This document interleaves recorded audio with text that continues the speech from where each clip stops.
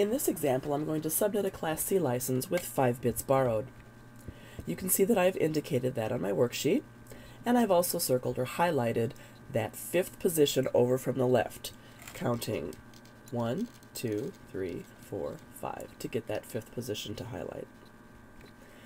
If I borrowed 5 bits, I have 3 left because I have 8 bits to play with in a Class C license, and 8 minus 5 is 3.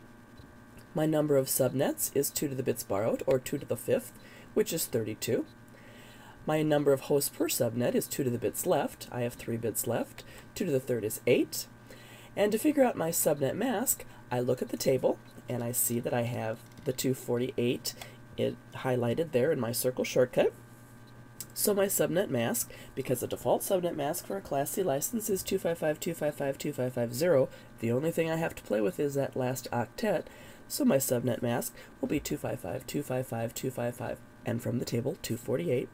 To figure out my CIDR number, I take my subnet mask and I just put it out in dotted decimal format, or I use my shortcut, 8 times 3, which is 3 octets that I have with 8 bits in each of those. That's 24. How many bits did you borrow? You borrowed 5. So 24 and 5 is 29.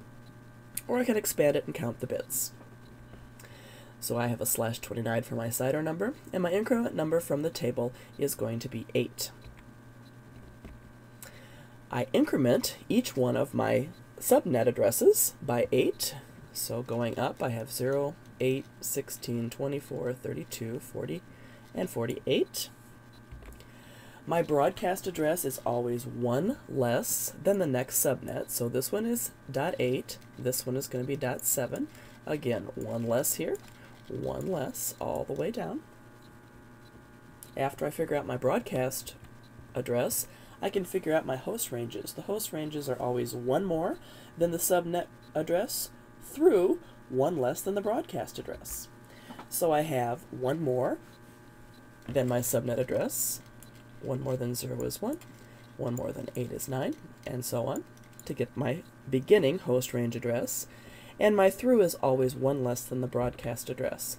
So 1 less than 7 is 6, 1 less than 15 is 14, and so on. Now you can see that I have subnetted a Class C license with 5 bits borrowed with all the information I need.